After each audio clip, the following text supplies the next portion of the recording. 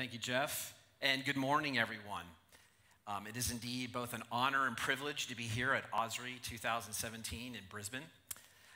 Today, what I wanted to share with you is how many organizations are using geo-driven decision-making for better insights, improved business decisions, actually to drive innovation, and ultimately to spatially enable their digital enterprise. Now, before I begin and go any farther, I want to level set with you. Unlike my other peers, I'll be up here on stage. I'm not a GIS expert. I don't have a GIS background. However, I do know what a latitude and longitude is, and I can kind of explain what a spatial projection is. So I'm somewhat dangerous. But I think you'll find as I go through my presentation today is that I and others at SAP are absolutely passionate about this topic. I've been going to the Esri user conferences in San Diego and the partner developer conferences in Palm Springs for the last 9 years. So when I had the opportunity to come here to Esri, I absolutely jumped at the chance.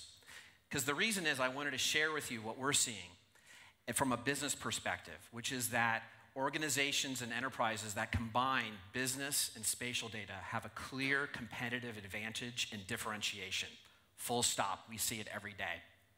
And when I talk with organizations about the power of being able to bring enterprise and spatial data together, I always try to emphasize 2 key points. The first is, this is real, this is happening. This isn't science fiction. And 2, this is really more than just about points on a map. It's about driving business value, improving business decisions, and ultimately driving spatial actually into your business processes. And the reason I share that with you all is that I actually look at you and actually see that you have a tremendous opportunity to drive the same narrative and message within your own organizations. The fact of the matter is, and something we have to acknowledge, is that the digital economy is real and digital business is here to stay. The digital economy is going to affect whole industries. It's going to blur the line between industries. It's going to create new business models. It's going to flip existing business models on their head, and early adopters are going to win. In a recent poll of CEOs, 90% believed that the digital economy was going to affect their industry. About 50% were concerned they were not going to be able to keep up from a technology perspective. And only a very small fraction, about 15%, had any sort of strategy in place to deal with this reality. And when we talk about the digital economy, we're talking, of course, about some newcomers, some companies you've heard, of course, Uber, who has completely disrupted the taxi industry. In fact, it's so disruptive, there are some places I go to, it's actually been outlawed. You can't even get them. They're outlawed in cities and countries. But you better believe there's logistics companies out there that are actually really closely looking at that business model. It's quite interesting. Then you have Airbnb that has completely transformed the lodging industry. And then also you have what I'll call more traditional companies, Siemens, which is now a software company in the cloud connecting their assets to customers and generating whole new revenue streams. In other words, they're not just selling the asset, they're selling the output of the asset. Companies like Under Armour, not just an athletic apparel company, but they now have a supported and hosted digital platform hosting over 40 million athletes, and the list goes on and on. The fact of the matter is that the digital economy is inevitable, it's irreversible, and it's only accelerating. And those early adopters, like some of those I just mentioned, they're winning. Compared to the peers, they have a higher revenue, higher profit margin, and bigger market cap. And they all understand one critical thing too, is that data is the digital currency. They understand that data is everywhere. There's not a shortage of it anymore. And there's also new data sources. There's new data sources coming up all the time. They're seeing data sources now that they wouldn't have believed existed just a few years ago. But they're also anticipating they're going to be seeing data sources in the future that they're not anticipating. And ultimately, there's new demands on this data. It's just simply not good enough to ask questions like, well, what happened last week or last month or last quarter, or even what's happening right now? You want to know what's going to happen and why is it going to happen with machine learning, predictive, and also then taking action on it with artificial intelligence. The key here is that you need to be able to transform data into insight. You need to make better decisions with all this data. You need to be able to act in the moment, in real time, and actually be agile. And also, innovate without constraints. Yes, you need a strong digital core to run your core business processes and business systems, but you also need to be able to innovate at the edge. The challenge, of course, is that these silos complete an incomplete picture, and you're probably run into this all the time in your organizations. You have enterprise applications like ERP systems and CRM systems that actually have information about finances, operations, marketing, customers, and suppliers. This is typically your structured data. And this is typically what you use analytic tools to analyze this information with. You, of course, have unstructured data. Some might call this big data, massive amounts of data that's coming from all these new sources. Facebook, Twitter, messages, photos and videos are becoming big, biometric data. GIS systems, of course, which you're very familiar with. The system of record for maps, where you create, edit, publish, and version maps. These include geographic data and layers, as well as networks, road networks, rail networks, utility networks. Of course, it's interesting to see what's on the face of the earth, but what about inside a building, inside a manufacturing plant or facility, or actually inside a machine, and be able to explore that in 2D and 3D. Sensors and devices. Everything is connected now.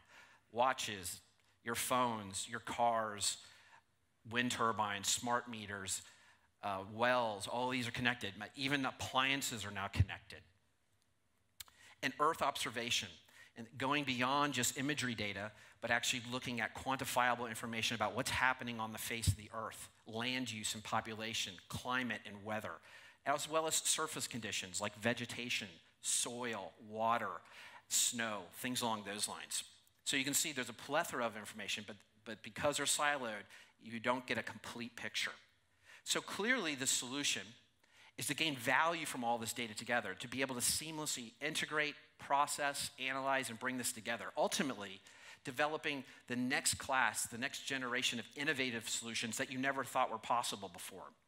So what's an example of something like that? If we were to pull together Earth observation data, as well as GIS information and structure data.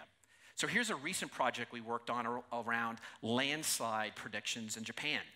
Now, for those of you who've been to Japan, you know it's a beautiful country, but it is susceptible to natural disasters like earthquakes and floods and landslides. So in this particular scenario, what we wanted to do was, with a high degree of probability, actually predict landslides. So using things like Earth observation data around vegetation and soil and the steepness and grade, as well as incoming weather patterns, to then predict using machine learning and predictive algorithms where would a landslide occur. And then drilling in on that landslide area, then bringing in GIS data to understand parcels of land, structures, facilities, homes that could be affected by that landslide area. The idea was to give at least a 10-day warning to customers as well as citizens in the area that may be affected by this. But then we want to go a step further. We then want to start predicting and running what-if analysis. Where should, based on where we know a landslide is going to occur, where should we put rescue encampments? Where should we set up assets? And be able to run these what-if analysis as well as optimization scenarios to see where's the best place. Then after the event, being able to compare before and after to see exactly where the destruction occurred, where the flooding is, and then again, repositioning all your different assets from an emergency and rescue perspective. But again, this is a really clear example of bringing together these various types of data: structured data, GIS data, and Earth observation data. Now, knowing that spatial adds a new dimension to business data, our strategy at SAP has been to spatially enable our entire stack. So from our business suite to analytics, our line of business cloud, our cloud platforms, our mobile devices, as well as our database products as well. We've been able to spatially enable the entire stack, allowing to be able to ask questions both spatially and non-spatially and bring them together. So now our customers can ask questions like, not just who's my most profitable customer in a postal code, but ask a question like, who's my most profitable customer 5 meters from the roadway? Or ask a question like, who are my customers that have a high probability to be in the flood zone due to the incoming storm? Or after the storm, insurance companies asking, where is there possible fraud being committed based on the claims being submitted that were not in that disaster area? Being able to ask questions like, where should I put my next store or facility to better support my customers based on location demographics? As well as doing things like predictive maintenance and like pipeline integrity management, being able to look at certain pipes with a condition within a certain distance of sensitive buildings and areas like roads, railways, as well as schools and hospitals. In other words, being able to ask and answer a whole new set of questions. The reality is, though, that we didn't do this alone. We've been working with Esri for the last 20 years on this, and our strategy, or our joint strategy, has been very clear. It's to bridge the silos between GIS and enterprise systems, and we've done just that with bi-directional integration between Esri and the SAP platform. And the good news is that we have a lot of customers doing this today, leveraging direct integration with the ERP system or business suite with Esri, analytics, our cloud platform, line of business, cloud applications, our mobile work manager, and then more recently, our flagship in-memory database platform, SAP HANA.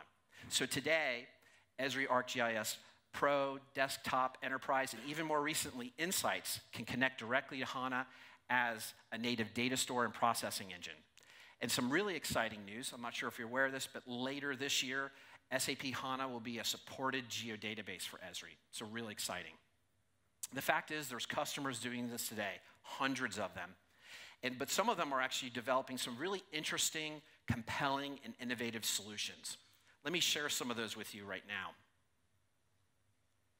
First is Memorial Care Health System. So this is clearly in the healthcare area. Memorial Care is a health delivery system in Southern California. So what they do is they work with large employers in the area to basically provide healthcare coverage for their employees.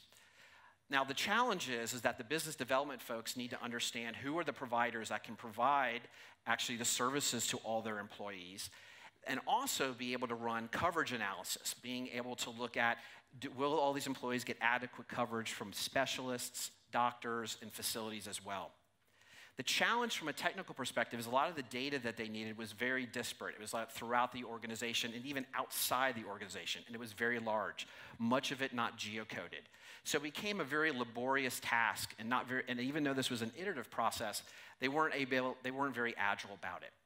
And they weren't able to be agile in terms of their analytics. So what they needed was a powerful spatial analytic platform to be able to do trade area and market share analytics. And what they chose was to leverage SAP HANA as well as Esri and a third-party solution called CyberTech Healthcare Solution to actually bring all this information together. And they were able to get this analytics down from minutes and sometimes, or hours and sometimes days, down to less than a minute. This allowed them to be much more agile, reduce the lead time. They could actually be more interactive, and ultimately was a lower total cost because they weren't moving data all around. And ultimately, customers and the employers getting good coverage recommendations. So a great example, pulling all this disparate data together. Another interesting one is Munich Re. Munich Re is a reinsurance company based in, of course, Munich. So basically, they reinsure insurance companies. So they're all about minimizing risk. So as you can imagine, what they're interested in are things like natural disasters as well. In this particular case, they're interested in wildfires, being able to predict them, being able to model them more effectively, and basically being able to be smarter about writing policies and underwriting policies for that. But this is another great example of pulling in Earth observation data around vegetation information, GIS data around parcels of land, and also structure data on claims. By pulling all this information together, they now could look at and provide predictions around wildfire areas with greater certainty. They could then look at before and after wildfires using Earth observation, what the extent of damage would be due to a wildfire. And then ultimately feeding this into their models, their predictive models for risk maps and other type of risk profiles that they could then use in the future. Ultimately, what this leads to is a higher probability and higher certainty of the risk that they're underwriting, and ultimately, for their customers, the insurance companies, allow them to write more policies. And finally, I'll talk about the award-winning City of Cape Town EPIC solution. EPIC stands for Emergency Policing and Incident Command. Now, as you imagine, the City of Cape Town's in South Africa, a city of about 3.8 million people. They have about 4,000 emergency personnel, about 1,800 vehicles, and around 6 different emergency groups. And the issue they had was that because it was all disparate throughout these different groups, they didn't have a consolidated view of what was going on throughout the entire city. So using an Esri and SAP HANA platform, they were able to consolidate all this information. By improving security and safety, as well as preparedness and prevention, they can now see on a command post in the command center all the different assets, their status, the incidents. They could dispatch those particular assets and also be able to have better resource utilization. So this was a great example of pulling this information together and ultimately helping save lives. So thank you for your time today. As you can see, geo-driven decision-making is real, it's happening, and organizations of all kinds can and should get started today on their spatial journey and being able to spatially enable their digital enterprise.